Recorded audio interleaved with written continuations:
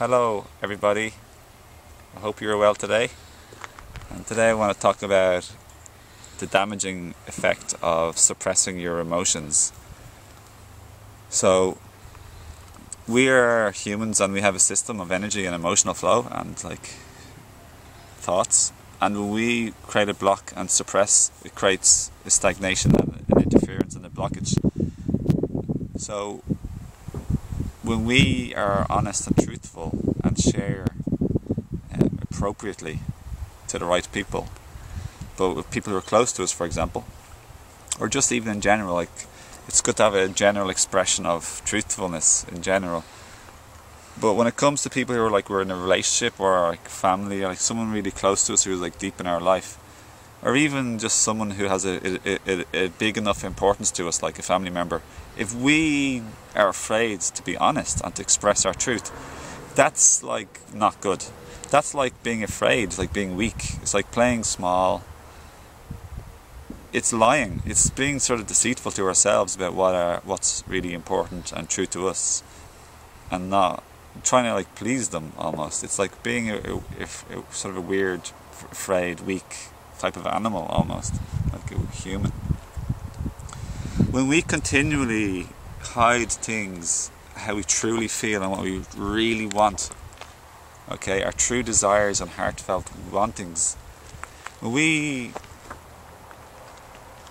suppress and don't let out and express our feelings, be it love and affection or frustration and sadness and vulnerability, when we suppress our vulnerability of how we truly feel, let's say we're having a hard time and we're sad or we're upset or we're frustrated, let's say we're finding it hard to cope and we try to be all strong, this is faking it, and it's not letting the valve of our energies truly flow and to share with another person.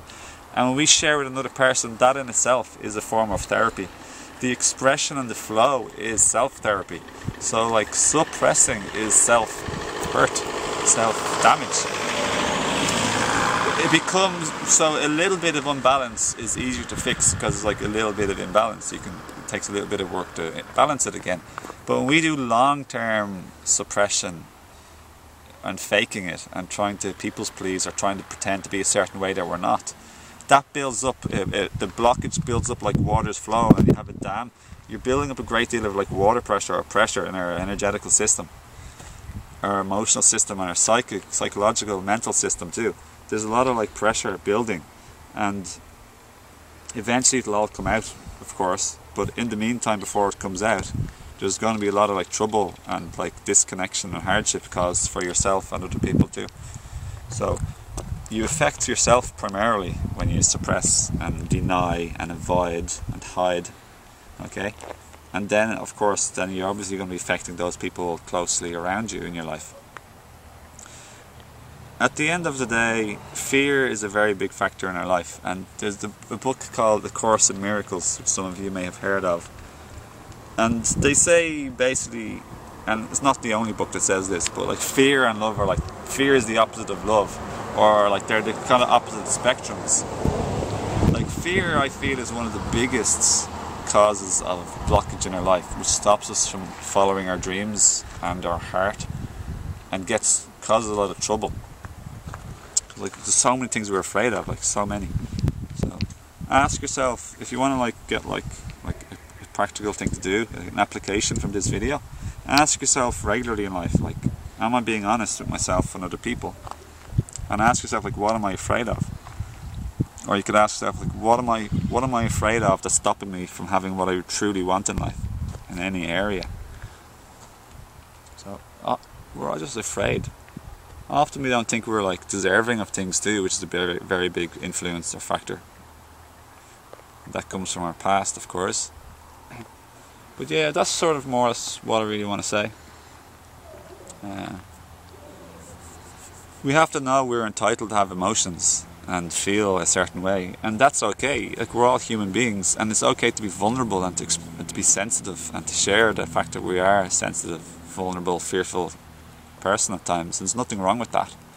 It's okay to be vulnerable. It's okay to have weaknesses, flaws, to not live up to the way people see you or you try and present yourself. That actually helps you. When you do that, it actually helps you to connect more with people.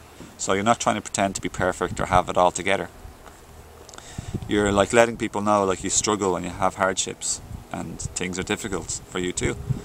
And when you actually share your true feelings and true desires, like your true wants or wishes also, you have a much better chance of getting the things when you share what you want. Because you don't share what you really want with someone, how are they supposed to know what you really want?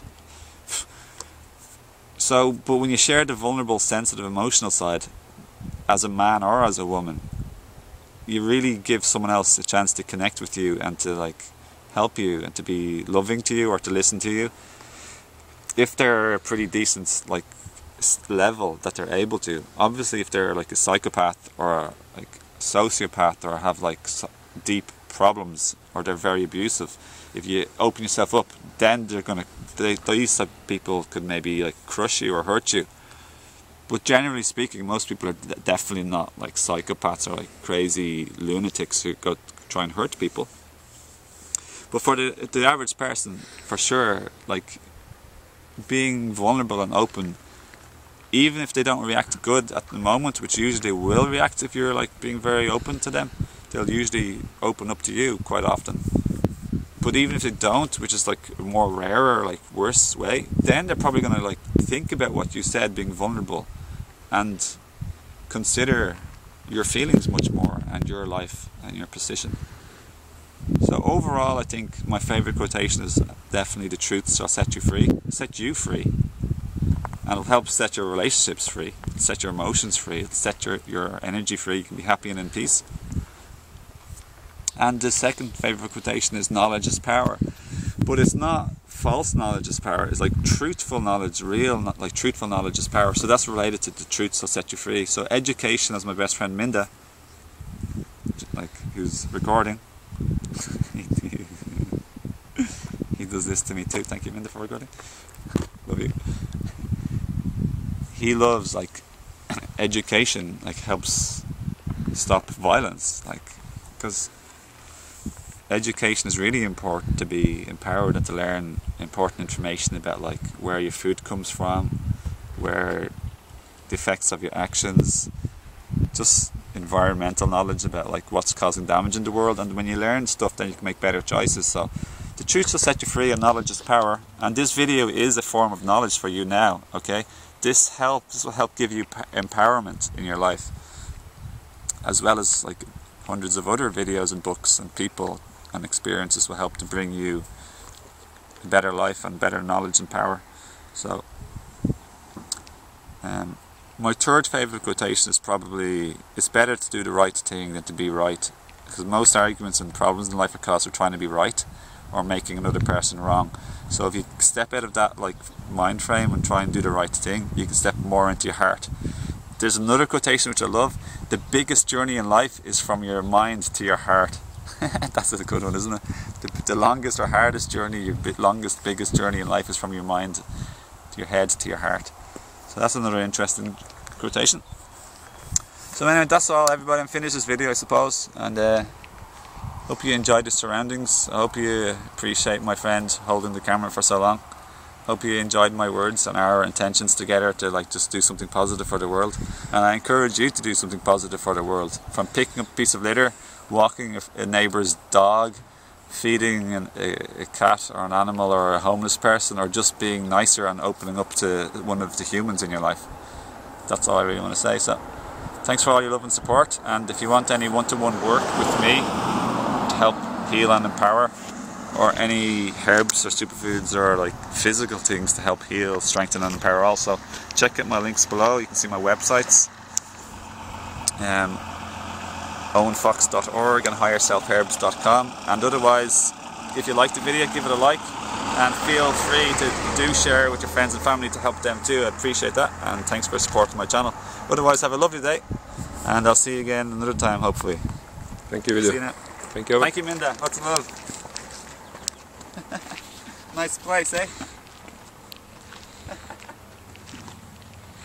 Minda, do you want to say anything? This isn't... No, it's okay. You okay? Yeah. Do you want to be in the video? Have to be in the video. Too late. It's okay. Maybe cut just the last piece. Half an hour, twice. Now start. Where is the start or pause? Do I need to do this sometimes? It's already recording. You'll cut, yeah. Yeah, I'm trying to think what I'm going to talk about. Maybe. Yeah.